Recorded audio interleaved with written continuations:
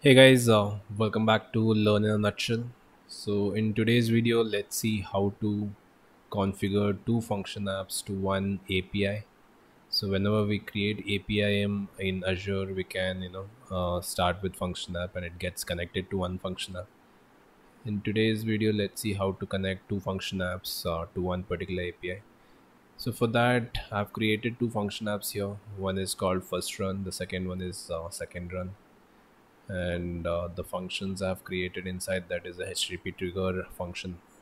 So I've given the name as HTTP trigger 1 for this one, and for the second one I've given the name as HTTP trigger 2.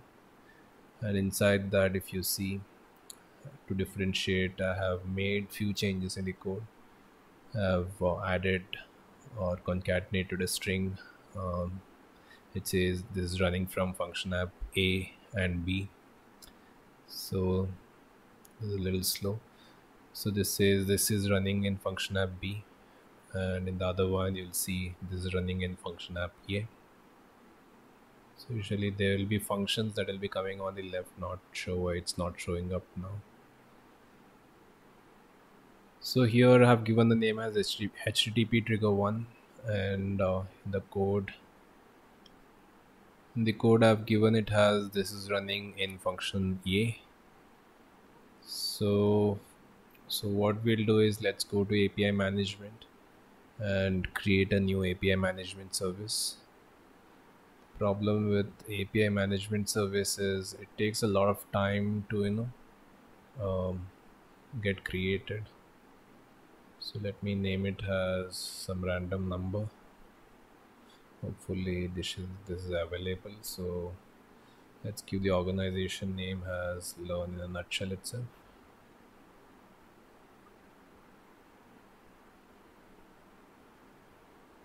Give the email, and there's a pricing tier which you can select. Developer means when there's a downtime in APIM, then the APIM will stop working. So if it's a dev environment or QA environment, or if it's a prod environment, don't use developer. When there's a downtime, it's going to hurt the API services, and your front end might not work for some time. So always go for other than developer. So for this, I'll just keep it as developer and click on review plus create and click on create. So it says submitting for deployment, and it says deployment in progress. So this takes some time. Let's come back once this is done. Currently the time is 11:59. Let's see how long does it take to get this deployed. So the APIM is deployed. It took almost about 24 minutes. It's 12:23 now. So now next what we'll do is let's create a new API. We'll add a new API. So when you are in add API, you'll see all these options. And if you come down, if you scroll down, there should be something like function app. Click on function app. Here you can click on browse, and you can click on select. You can select first run. That will be the first one which will connect to this API, and the function which we'll select is HTTP trigger 1. Click on select. So here the API prefix, let's keep it for now. Later on we'll just remove this. So let's click on create now. So we have connected our default function app to this.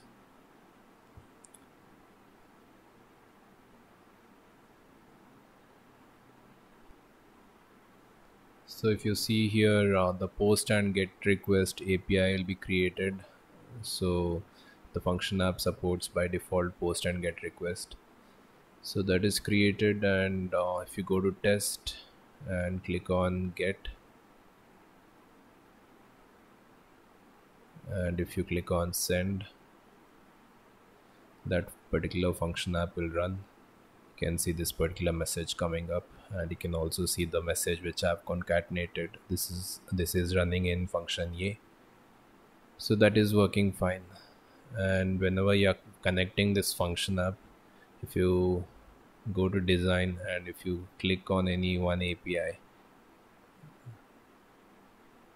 you can see something like set backend service gets added to this inbound processing. If you open this, it says backend ID is first run.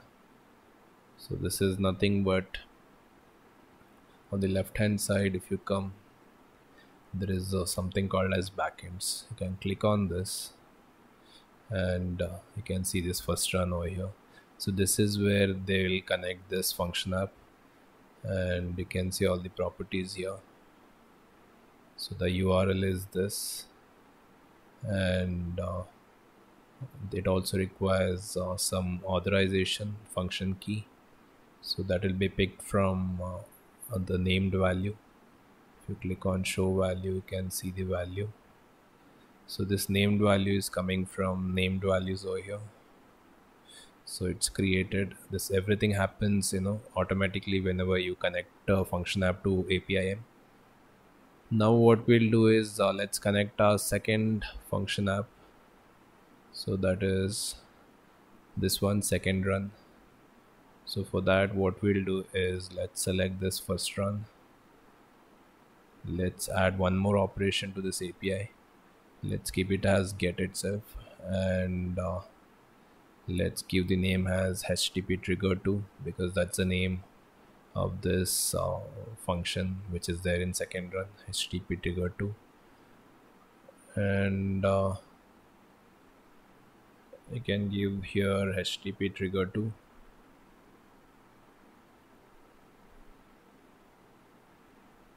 and click on save.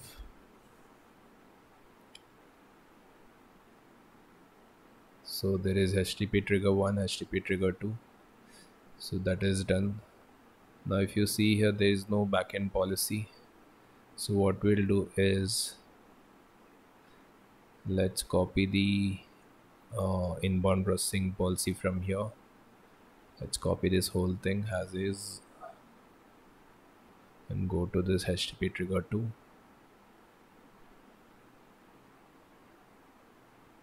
Click on edit. Let's replace this thing. We'll keep first run as of now. So this will directly connect to our first run function app. We will change it to second run. For that, you'll have to go to backends and go to and click on add, and here you can give some name. Let me give it as the same name as the function app, second run. Copy this, put it here. In type, you select Azure resource, click on this drop down, select the function app, second run, and there's a function key which you have to give. You can directly give the value as is over here, or you can save it in named values and connect it to that particular named value. But as of now, I'll just give it manually. So what is the value which you have to give? For that, you'll have to go to your function app. There's something called as app key.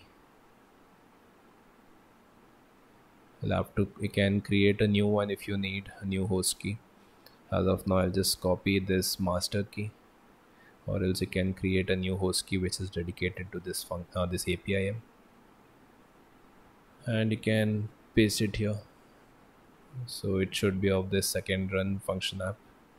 Click on OK, and also make sure to add /API.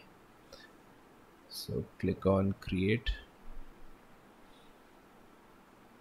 So if you see here, the one which initially we connected to, that also has /API. So that is required. So that's how the function app will be called. Even if you go to function app and see the URL of the function app, it has /API in it. Let me quickly show you that. So if you click on get function URL, If you copy this and just paste it here, you'll see slash API, then it calls the function name HTTP trigger 2. So same way you'll have to provide slash API.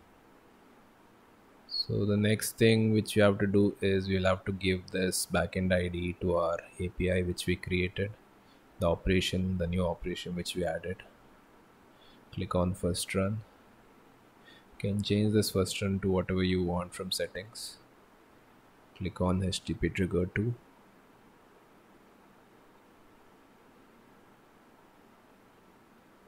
Click on edit, and instead of first, replace it with second, and click on save. Hopefully this should get saved.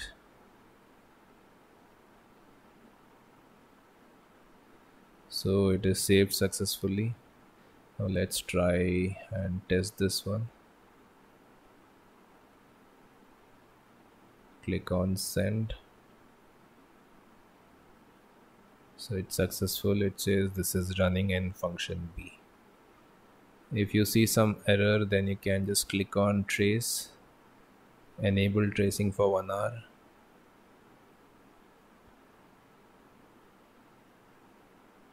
and you can click on this trace tab over here and see all the details, where it is going, all the chunks of details you can see here. So these are the details of this APIM. Then it will show where it is getting connected. Then the backend, how it is getting connected, it will show us. So this is the URL which we configured in backend, and it will show the function key. If it is the function key, you can cross verify with your function app and see if it's correct or not. And then if you scroll down, you'll see all the details like what is the status code 200. So that's how you do it. Hope it was useful. If you want to change the name of this first run, you can go to settings,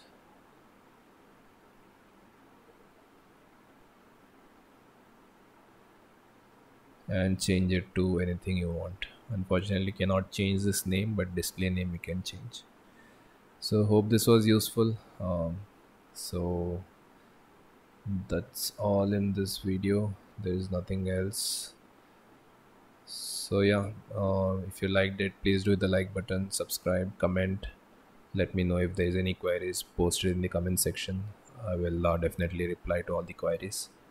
So yeah, if you like, please do the like button, guys. That will be really helpful.